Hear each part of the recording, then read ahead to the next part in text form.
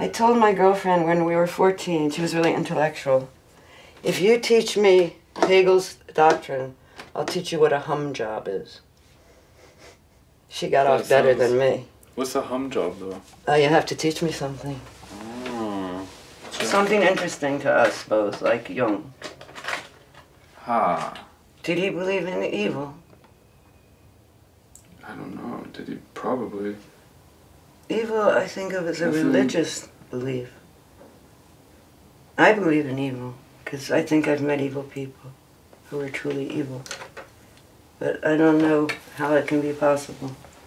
Especially since looking at Bosch's paintings, I've started to believe there's a hell, and it scares the hell out of me.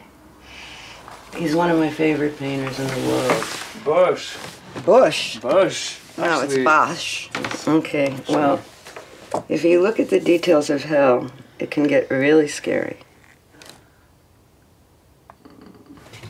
So, a hum job is when you put your mouth on somebody's balls and you hum.